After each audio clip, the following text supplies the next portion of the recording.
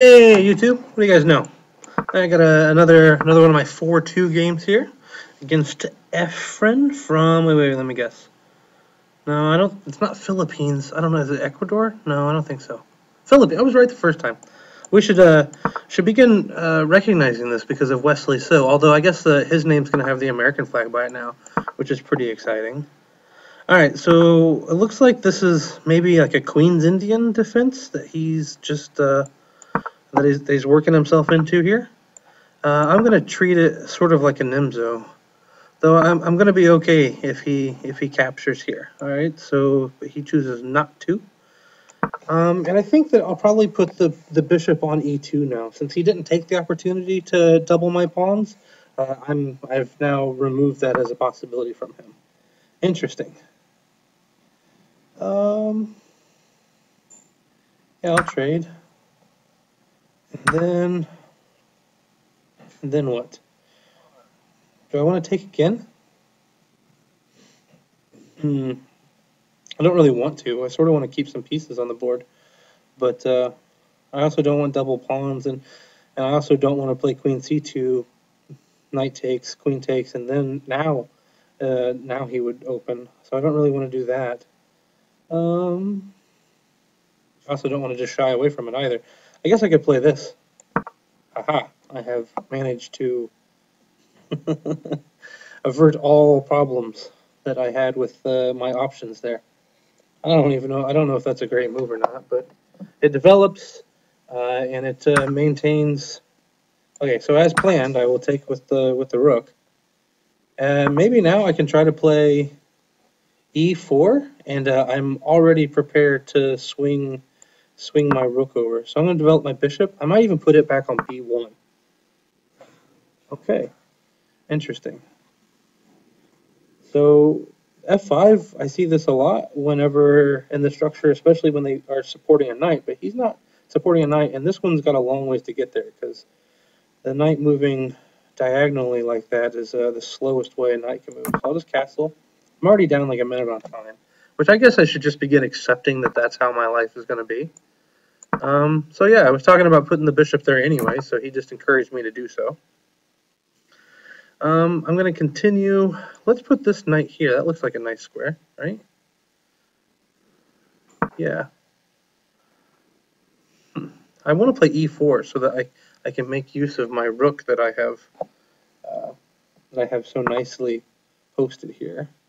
Yeah, I kind of figured that he would do that. I guess maybe it wasn't such a hot move to play that because I don't have any other useful squares. I could go back to here, try to trade off his knight, but I don't want to do that because I'm sort of dreaming of a kingside attack, and this is a kingside piece, and this is a queenside piece. So it makes sense if I'm wanting to attack over here to leave those pieces the way they are.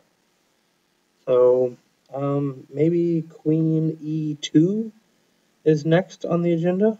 I think there's a good chance that that is next on my agenda. And it's nice because since he's played f5, oh, okay. Huh, interesting.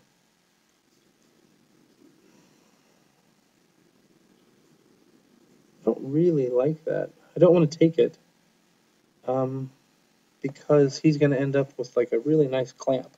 So after bishop takes, pawn takes, if I play like down to d2, then he plays d5, and if I take it, he takes back here, and he's established a nice bind. Instead, I think I want to play a3, and if he goes back to c6, then I want to play d5. I like that better, I think.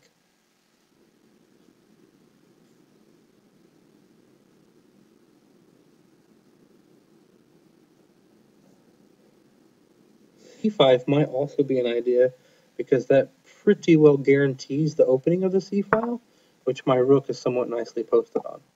Okay, so let's continue with this plan, my central expansion.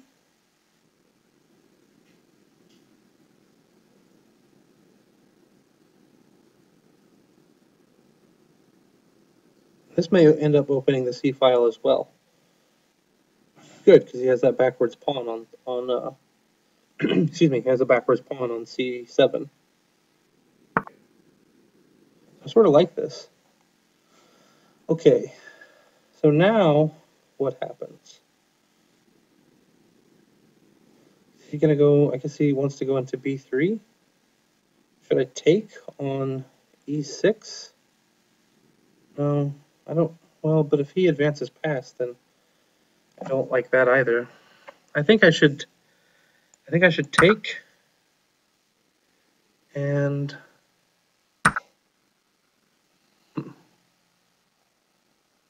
let's go here, hit the queen.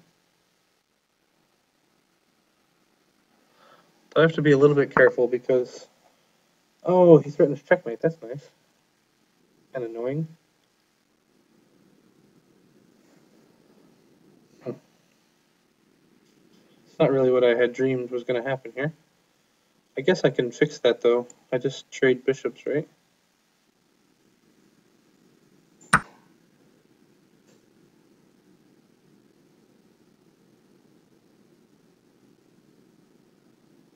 He doesn't have a choice. He has to. But my idea now is to play b4, and it's going to send his knight back to b7, and then I get a check on... Oh, I don't have that check because the knight's in the way. But I'm going to do it anyway. But maybe the knight was bad enough on the square it was on, and I didn't need to do that. So let's go attack... Yeah. We're going to attack c7, and I have another threat of... Okay, that was actually a good move. Well, let's attack c6 then. One good turn deserves another, right? Okay, but I can just take it. It's going to be the same problem before. Yeah, he missed that. So this is good for me. I win even more than well, I win the exchange and a pawn. This should be enough. Okay.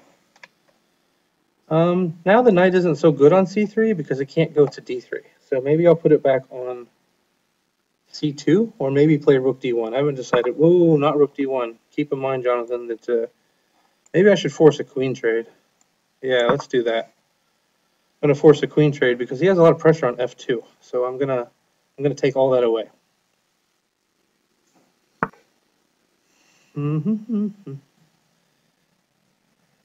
Well, he's offered me another pawn. I like pawns, and that one frees me a whole bunch. So I'm going to take that opportunity. He bought me out of the queen trade idea. I'm often guilty of seeking queen trades, even just to make the position cleaner, even if I don't think it really benefits me. But now I think the queen trade is even better than it was before. He was hoping that he would be able to take and win the rook there with the pen. So I'm going to go after that pawn. Let's expand. How should we do that? What's the best way? Let's go here. And if he tries to play, okay, and so now here, I'm just taking a bunch of space. His knight really has some issues with what square it would like to go to. Must make move. Defend. I need to start playing much more quickly. He's almost committed himself to taking now. Trading a rook should be good for me. He agrees. So let's defend that pawn. I'm going to go ahead and just move my king up. Or no, advance the pawn, since he's going to let me do that. So, let's try to take it. And I'm also hitting that pawn here. We'll go ahead and grab that. He gets that pawn, though, if he wants it. But he probably should not take it. Continue to advance. Watch out for fork squares. It's always a good plan to watch out for any forks. Luckily, he does not have any. Okay, so we're just going to play b7 soon. Very soon, perhaps right now. Though, he's sort of holding for a minute. I guess I'm going to send my king over here to win that pawn. The pawn endgame should be pretty ridiculously good for me. Okay, let's see what he does here.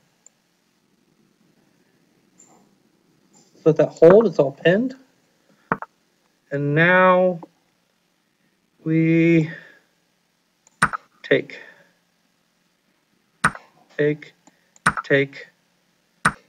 push. I'm faster. Much faster. And this is an easy win now. He should probably, well, he's not gonna, but I would say he should have resigned, I think. I wonder if that was okay there. I was a little bit concerned about that trade. I didn't really have a chance to calculate the pawn ending, but I just assumed it was good. Is he gonna let the clock just run out? Well, that's not very nice. Efren, you are a mean guy if you're gonna make me wait 40 seconds for my win. It's his time. He can do what he wants with it. So, So anyway, anybody know a good joke? I don't. I think I'm gonna go watch the last of the Hobbit movies this evening, so that should be fun. I guess I can start. We can start looking at the position. It'll automatically jump to the front if he makes a move. So we got this position. Yep.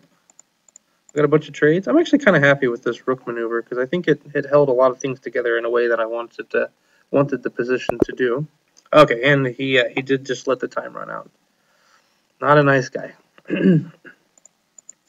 Anyway, so then I'm not sure how I feel about this f5 move. It really clamped down on e4, which, as I stated, I really want to do. If I can get e4 in, especially if those guys get traded, this rook's ready to swing over. I get a touch against h7. So I think I should really try for e4. I wasn't offended by this. Yeah, I think that this knight e5 idea was probably crummy. Perhaps I probably should have just played queen e2 and just continued preparing for e4. If I play queen e2, how does he stop me from playing e4? Oh, he does what he did. He puts the old queen on it. The difference this time, we'd end up in almost the same position, except for he wouldn't have the pawn on d6. I don't know if that's good for me.